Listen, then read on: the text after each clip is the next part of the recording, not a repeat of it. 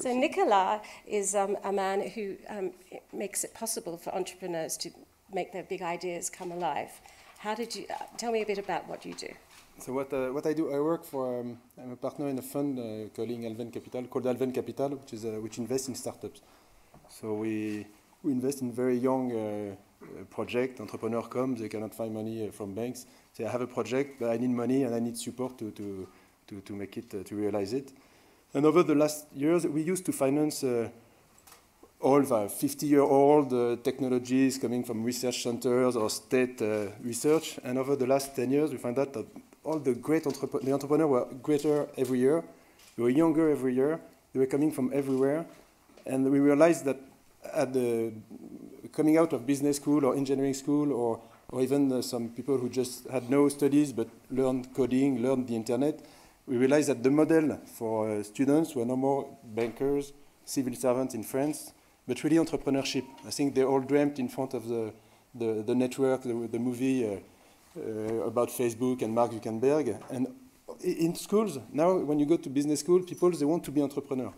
And over the last few years, among these people wanting to be an entrepreneur, many of them were saying, wow, it's great to be entrepreneur, but since I can choose my life, choose my project, my company, I'd like to do something which makes sense. It's great to sell stocks over the internet, but if I could bring something to the world, something good, it'd be even greater. And that was, we as a venture capital, it was tough to invest in those companies because they were not looking for profitability, but for social impact. There was a company called Babylon. It enables internet users to finance microcredit projects everywhere in the world, just disintermediating microcredit. There was another kind of Google search engine saying each time you search your engine, we give 30% of our profit to an association that the internet user can choose, which was amazing. But we had money from institutional investors, institutional investors. Themselves, they had foundations or the way to do a social good. And we couldn't take their money to invest in projects which primary objective was not profitability. So I went to my partner, I said, in a few months we are going to raise a new fund. We should do another small fund, a social venture capital fund, and propose to our investors to invest in the main Alven fund, but also to co-invest in a small venture capital fund to test these new areas, this new world of social startup. And my partner, let's think about that. And then at the end, they were a bit older. We shouldn't mix things, it'd be complicated. Either we're on business or we do a social good, but it's going to be disturbing to mix both. You are not an NGOs. So they said, okay, Nicolas, if you like this project, what you could do, take some time on your spare time and see, and we give you time to make this project real, but not within Alven. And so I was in Ashoka with a few other Ashoka guys. We felt that it was the right moment to do that, so we set up Investir, which is a fund who doesn't look for profitability, just we tell our investors, okay, invest, you will maximize the impact, invest in young, talented entrepreneurs. Most of them who can make their change the world because of the internet, because of technology, like Annette. And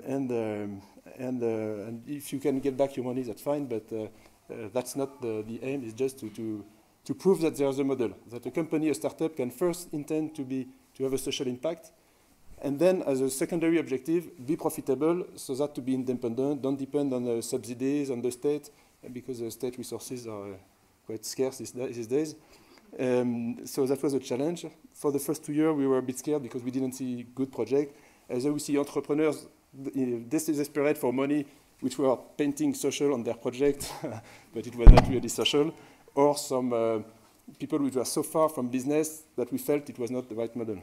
And after a few, but we kept going, and after a few, now it has been 2 years now, and we have found amazing entrepreneurs.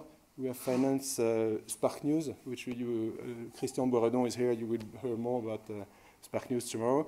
We have financed another example is Simplon. He's a guy who was heading a web agency, and he says the world is crazy.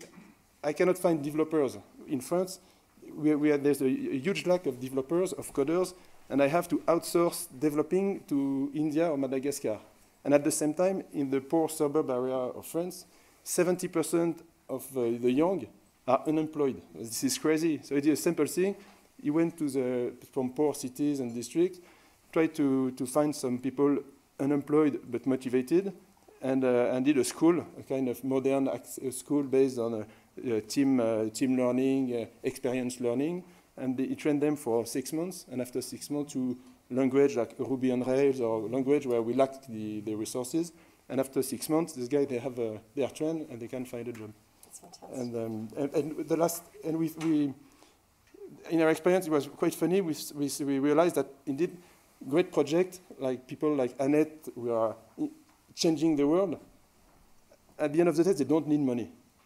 And when they come to us, it was not for money. It was because we had set up a network of entrepreneurs who could support them, open doors for them.